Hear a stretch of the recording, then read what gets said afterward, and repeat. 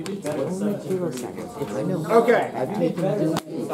So let's kind of go over where we're at in terms of the assignment and some big ideas. So I'm dyslexic. the kind of like the mother of all equations is this one right here. So this gives you the gravitational force between any two objects. The only thing you need to know is mass and how far apart they are. Okay? So if you look on like problem number 2, okay? So in problem number 2, there's two ways you can do problem number 2 depending upon the scale that you want to look at. It says, at what center to center distance from the Earth would a 1 kilogram mass weigh 3 newtons?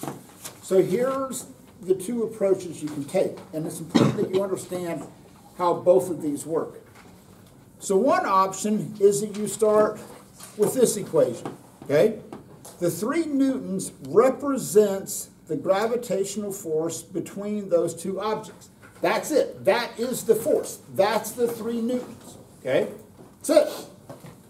Then, you know, that's going to be big G. You've got the mass of the Earth. You've got the 1 kilogram mass and distance squared. Okay? Because fundamentally, that's what the 3 newtons represents. That is the force between those two objects. One of them is the mass of the Earth. The other one's a 1 kilogram mass. Boom, solve for D. Okay? Your answer should be something times 10 to the 7th. Okay? So your answer to number 2 should be something times 10 to the 7th.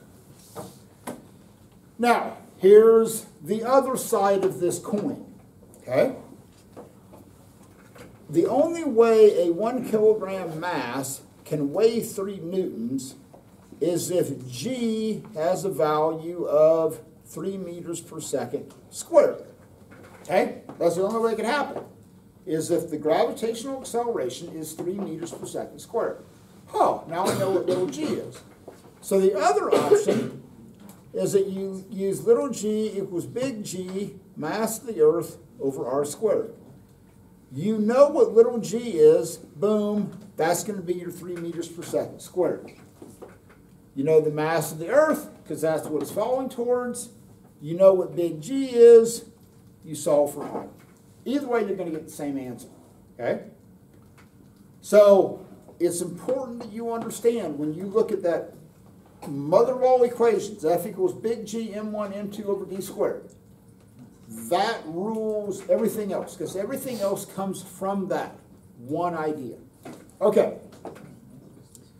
When you get to 5 and 6, okay, and this will play out with the moon later on.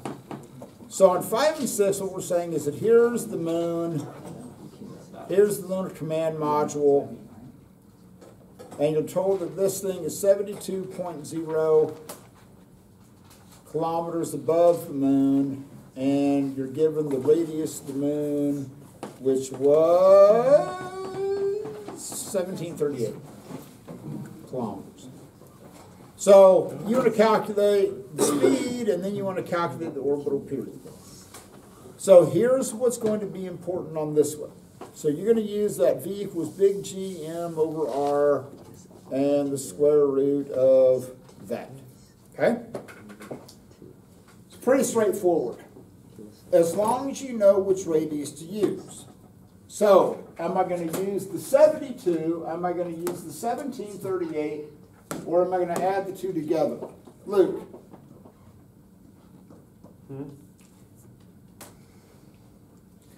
Which radius am I going to use? The 72, the 1738, or am I going to add the two values together?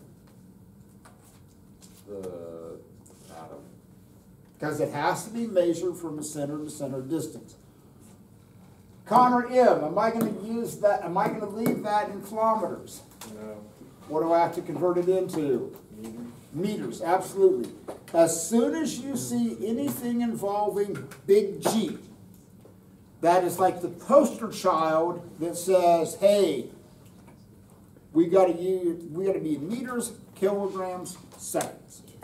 So oddly enough, your answer to number 5, your velocity, should be something times 10 to the third, just what we talked about. The orbital period in seconds on number 6 should also be 10 to the third. Okay?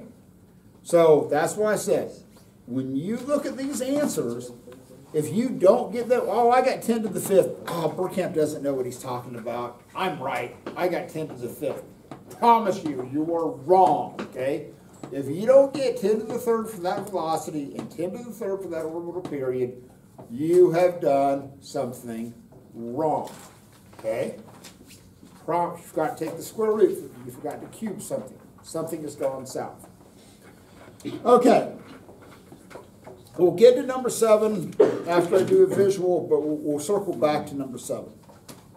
So when you get to number 8, so on number 8, you're going to start with what I call the Swiss Army knife equation. That 4 pi squared r cubed equals big G m t squared. So we're going to talk about this in just a second. So, like I said, this is what I call the Swiss Army knife equation. You can look at radius, you can look at mass, you can look at period. Okay? There's all 3 variables in there. So what you want to do on number 8, you're going to try and find the mass of Saturn. And again, this is what we do to find the mass of these planets. We don't, number one, you couldn't even weigh Saturn. Saturn is actually less dense than water. If you could take Saturn and put it in a bathtub, Saturn would actually float in a bathtub if you had a big enough bathtub. Because Saturn overall is less dense than water. So we couldn't even like put it on a scale. It isn't like it's a solid object anyway.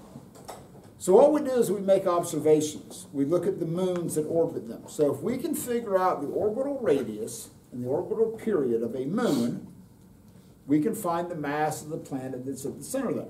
So let's say we lose track, the internet crashes, we have to reconstruct the mass of the Earth. Cool, we can do that. We've got a moon. Okay, moon takes about 30 days to complete one orbit, so we know the value of t.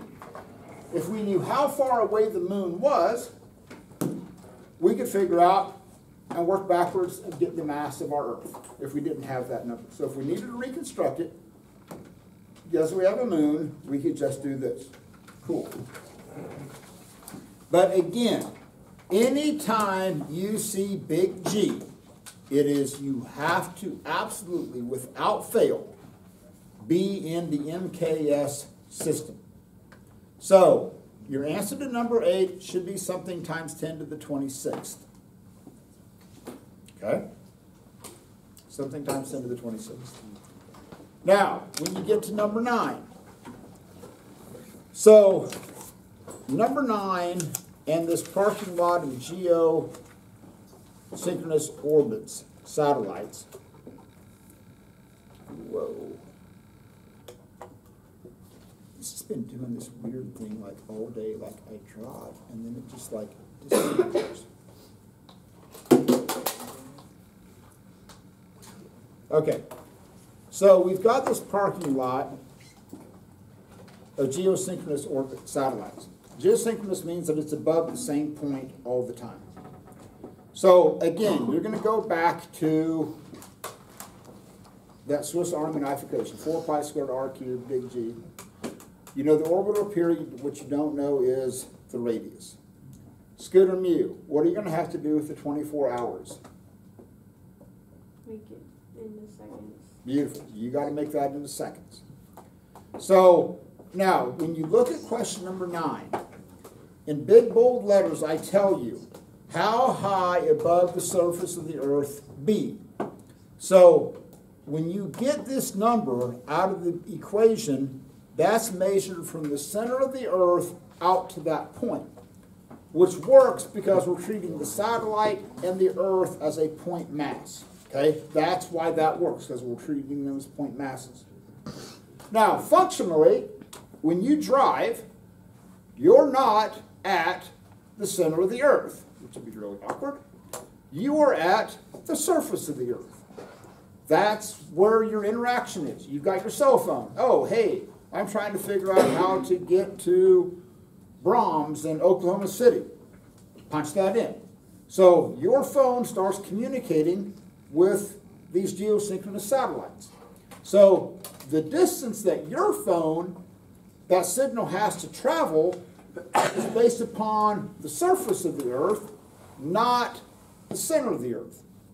So if all goes well on 9A, after you subtract out the radius of the Earth, that should be something times 10 to the 7th.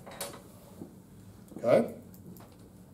Now, the reason that I put 9B on there, and I did the same thing on number 10, is that it's tough to grasp scale when you're talking about space. Okay? Because everybody has this idea, oh, in space, you're like, oh, you're so far from the Earth. All right? Now, so I did this this is why I picked Kansas City to Wichita. Because you all kind of have a visual of like what that looks like. Okay? Oh, yeah, we can drive to Kansas City. Pretty easy drive. Okay? You can make that drive. So basically what we're saying on that one is that I want you to make a comparison of the distance from Kansas City to Wichita to the distance to a geosynchronous orbit. So what you should see on 9B, that it's a little over 100 times greater, okay? But for satellites, that's a long way out there, okay? Most satellites aren't that far because we don't need to boost them in that high of orbit because that costs a lot of money, okay? To boost that satellite that far out when in reality, all you have to do, if this is the scale, all you have to do is get it about a ½ inch above the surface of the Earth. Okay, that's all you have to do. You don't need to be way out here. You just have to get it outside of our atmosphere so you don't have the drag in the interaction with our atmosphere. Okay. Then on 9, you're going to take the distance that has to travel and divide it by the speed of light. And that should be around 0.1 seconds. Okay? So 0.1 seconds is about how long it takes to snap your fingers. So this is why your phone is able to stay updated and pretty much show you exactly where you're at without much lag.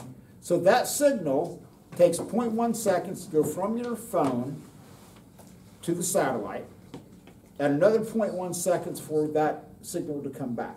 So that's like that. So in that amount of time, your phone is send a signal to the satellite and come back.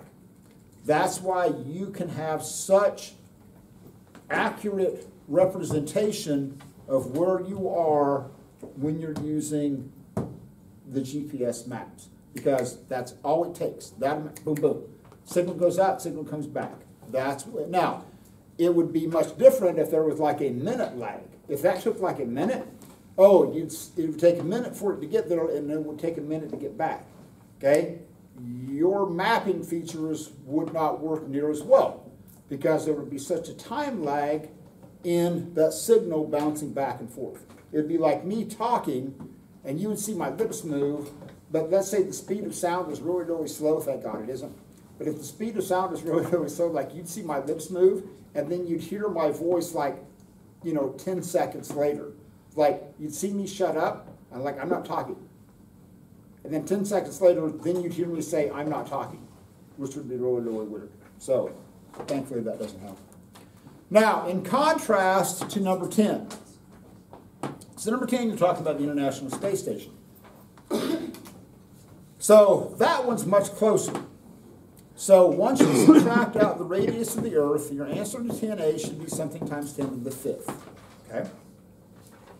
So on this one, and again, this is why I picked this distance.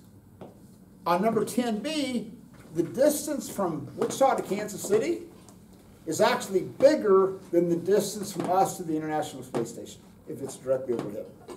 So that's why I picked that. It's like, oh yeah, right, it seems like a long way out. It's closer than it is to Kansas City when it's directly overhead. So it isn't like way, way, way out there. It's like, no, we just have to get a lower atmosphere. Okay.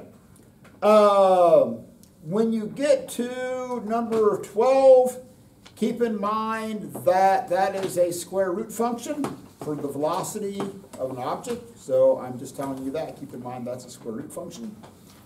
On 13, the whole point of question number 13 is that you're trying to figure out, is gravity providing enough force between the nucleus and an electron to hold it in orbit like the sun holds the Earth in orbit around as it goes. And it's woefully inadequate, okay? Your answer to 9A is like 10 to the negative 47th, okay? It's an extremely, 13A? 13A. Oof. What did I say? 9A. Oh, yeah. Scary. Oh, no, my bad, my bad. 13A is 10 to the negative 47, okay? An extremely